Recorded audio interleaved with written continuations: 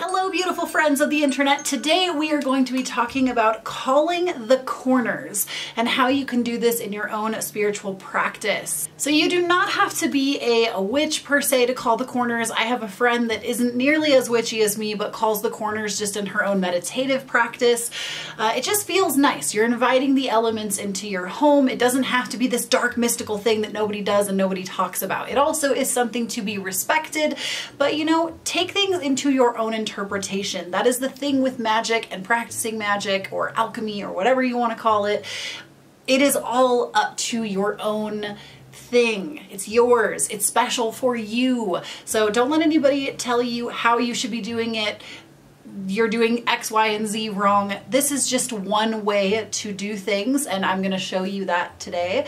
But recognize that you can totally make this up into your own. So to start out, I want to let you guys know why we would call the corners. There are a multitude of reasons. To me, it really sets the scene or sets the tone of the room to be something that is very chill and relaxed, and it creates this like peaceful aura for me.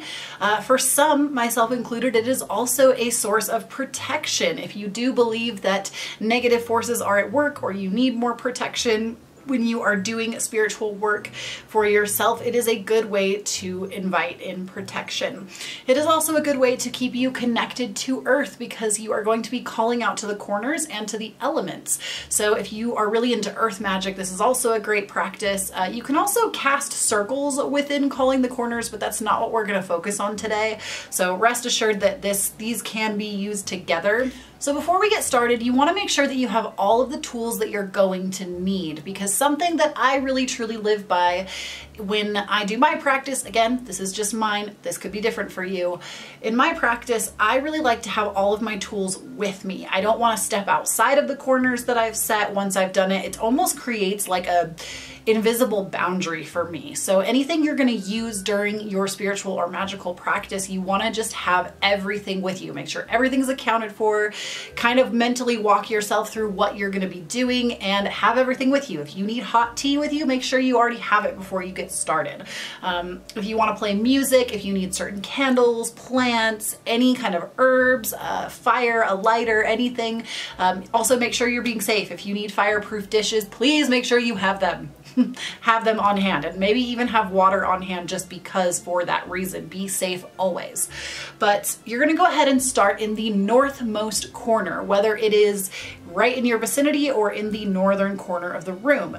Most cell phones, if not all of them at this point, have compasses. If it is a smartphone, use it, utilize it if you're not sure where the north or any of the corners are. So you're going to go to the north, face the north. You can choose to bring a wand or any kind of utensil that you want. I really like to use a plant to symbolize earth. You can use a bowl of salts, and I have candles in almost all of my practice because candle magic is my jam.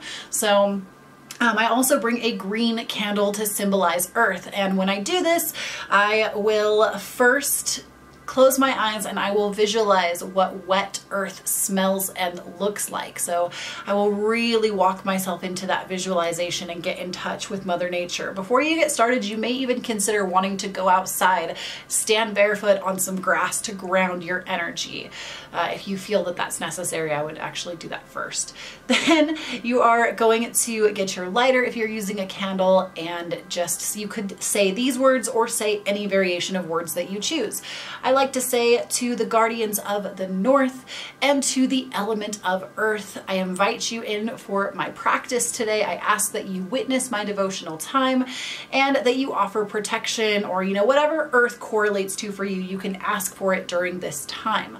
So then you'll light your candle, and then you will turn to the east.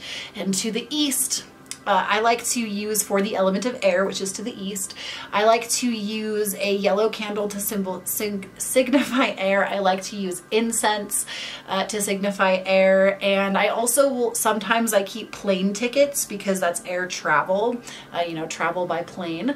So I will keep things like that with the element of air. And same thing like with earth, I would say to the east and the element of air, I invite you in for my practice. I ask for protection protection. And I will also do the visualization while I'm lighting the candle, where I envision wind brushing through my hair. I'll think about trees, even from earth, having their leaves like rustled a little bit.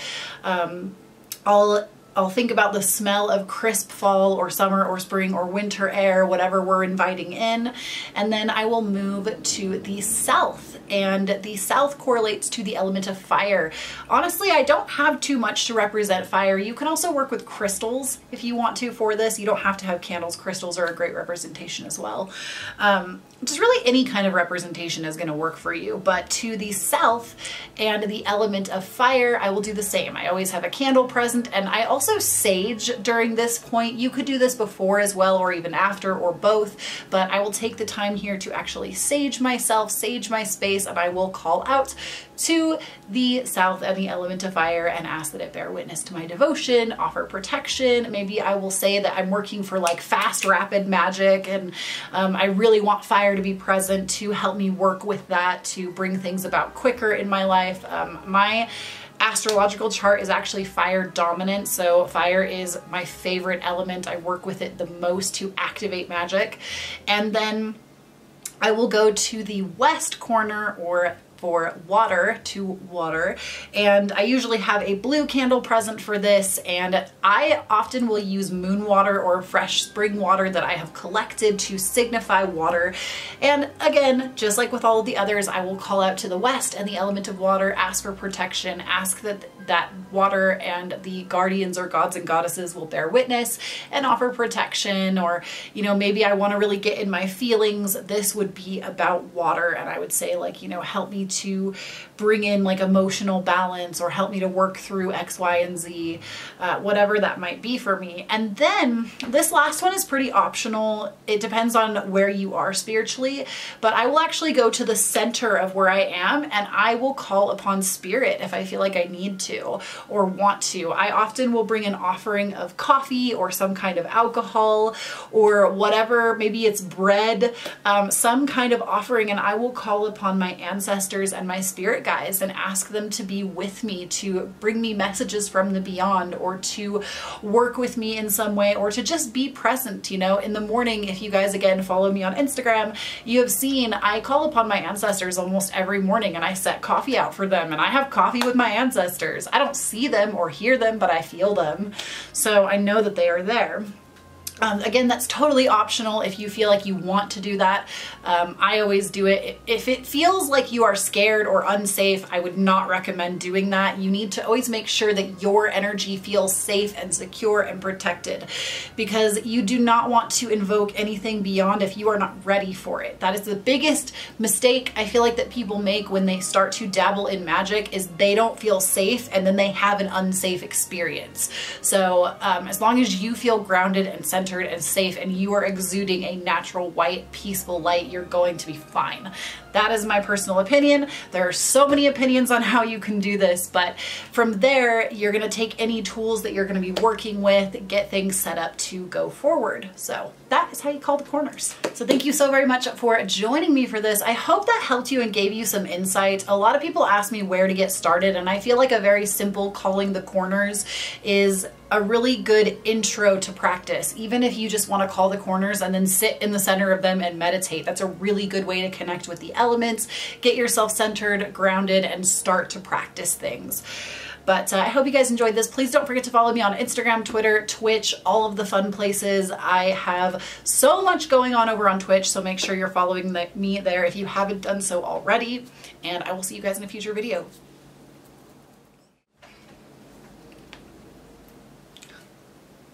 Gotta make sure there's no lipstick on my teeth. Of course there is. This is why dark lipstick is cute in practice and witchy as hell, but like the worst.